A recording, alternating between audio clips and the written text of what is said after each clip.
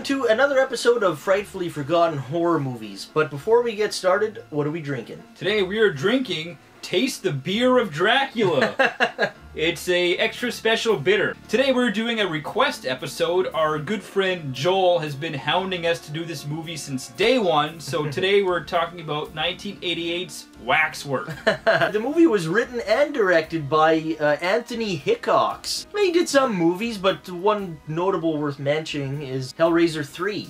Hell on Earth. With that CD player guy. Zach Galligan is in this. He plays like the main male lead. And he was in Gremlins. Deborah Foreman's in this, and she played Buffy, or Muffy, in April Fool's Day. And David Warner was in this too. And he's in tons of shit. Patrick Macnee is also in this. Mrs. Peel. You don't even say what he's in, just Mrs. Peel. Why? Yeah. The movie starts off kind of in a mysterious way. This man being assaulted in his house gets thrown like head first into the fireplace. It then takes us to present time. We're introduced to the main character, a rich, spoiled little brat. Breakfast in this big, long dining table with his mother, and he goes to leave to go to school, and the butler comes and, "Your caffeine, sir, and your nicotine." Two of Mark's friends are walking to school that day, and they walk past this big mansion, which I'm sure they've walked by a gazillion times anyways. Now they notice that suddenly it's this waxwork museum. And this man appears out of nowhere. He invites them and specifies bring 4 more of your friends to the waxwork tonight for a special viewing. It shows the kids at school, they're being taught history by some Nazi teacher. He all does the Heil thing by accident. That night they actually decide to go to the waxwork. Door opens and it's this weird midget person. We were expecting more! So weird, you don't even know what the hell that guy is saying.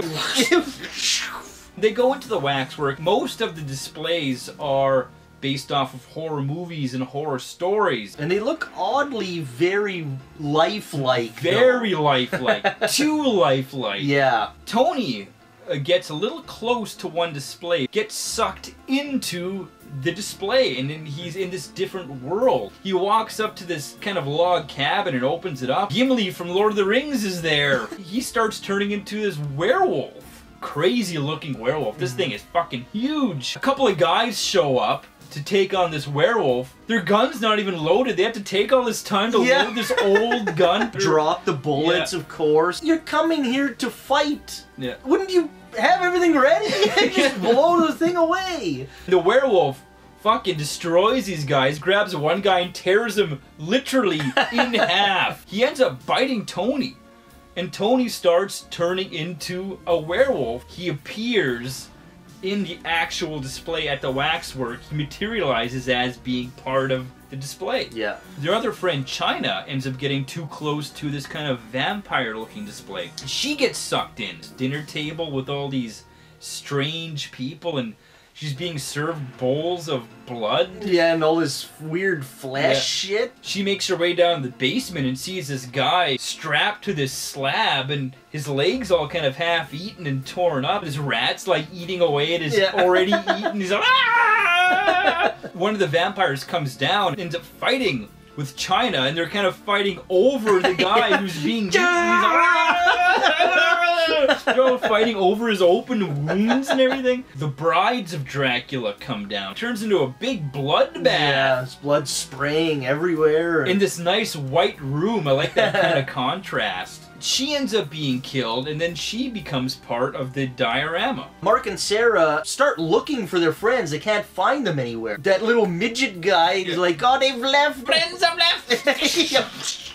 They haven't appeared at school either, so they start to think something's up. Mark goes to the police. Begrudgingly, he does go down to the waxwork to go check things out. He gets close to the mummy display, and he gets sucked into that. It starts off that him and this old guy, they open the sarcophagus. The old man quickly kicks the bucket. He, like, throws a spear into the mummy, and the mummy picks him up and runs him through.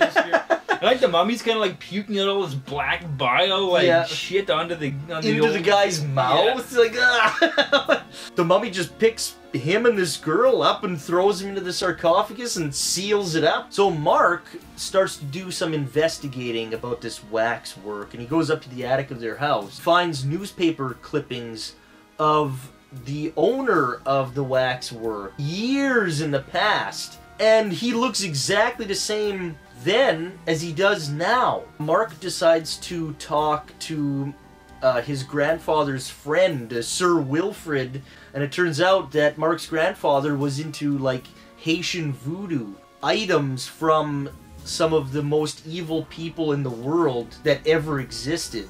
Those items, it turns out, were stolen in the beginning of the movie by Lincoln, who's now owning the waxwork. It's all super convoluted. Yeah, it's quite convoluted. Lincoln sold his soul to the devil. Sold your soul? Sold your soul! Lincoln wants to use these waxworks. He has to feed them victims to give them enough power to bring them to life so he can take over the world. Yeah, it's like, whoa! Yeah, it's like, holy... Even explaining it is like, what the hell? Mark and Sarah hatch a plan to burn down the waxwork, and that's where we're gonna end it. If you want to see what happens with Mark and Sarah and the waxwork, keep watching. This movie is just basically tons of fun. Tons of 80s horror, camp, fantasy fun. Fantasy. This is fantasy. It pays tribute to all these classic horror movies. The Wolfman in there, we have vampires, we have... The Mummy. The Mummy, there's a zombie little thing that happens. House of Wax, wrapped in a different type of story. And they're all done better than most movies are done now. Yeah. Within like 5 or 10 minutes per little scene. The practical effects are awesome in this movie. Oh yeah, for sure. It's like an anthology movie. There's all these little stories, but there's still a big overall story, a big plot. So it's like a good combo between those kind of 80s style anthology creep show, but with the big story arc that kind of wraps everything together in a nice package. A nice neat little package. Yeah. The characters are pretty neat because, like, for example, the main character, Mark, he starts off as this kind of rich little prick. Not really a prick. He's not really an asshole, but he's just kind of like he gets everything he wants. But then in the end, he kind of becomes the hero. So there's character development. Like the character of Sarah, for example, she's kind of like the timid, quiet girl, but in the end, you find out she's completely different. She's in that Marquis de Sade thing, and she's all being whipped, and she's all into it. Whipped to orgasm. It's like, whoa! Keep going! The fact that they were able to get all of the characters across to the viewer is amazing in such a short amount of time. And you see them hang out at the school and stuff, and there's not a whole lot of dialogue and everything, but you know right away almost everything about them. Yeah, who's who likes who, who's jealous of who, all that kind of stuff, you know? And you get the sense that they're all very close friends, too. Yeah. And they do it in such a short amount of time, which is great. If you haven't seen the movie, we're not going to wreck the ending for you, but it is one hell of a kind of final act. It's just mayhem and madness, and you get to see all sorts of crazy shit go down. You get to see Patrick Macnee in some special war wheelchair, and old men being killed and stabbed, and explosions, and it's crazy. Whippings, and it's just wild. So if you're a fan of basically 80s fantasy horror camp movies, you know, stuff like Monster Squad, tons of fun. It's colorful, and it's written very well, and the effects are great. Yeah. The characters are awesome, and it's fun. Yeah. It's just a fun movie. And that's really what we enjoy, is a fun movie. Then you get a thumbs up from us. And until next time...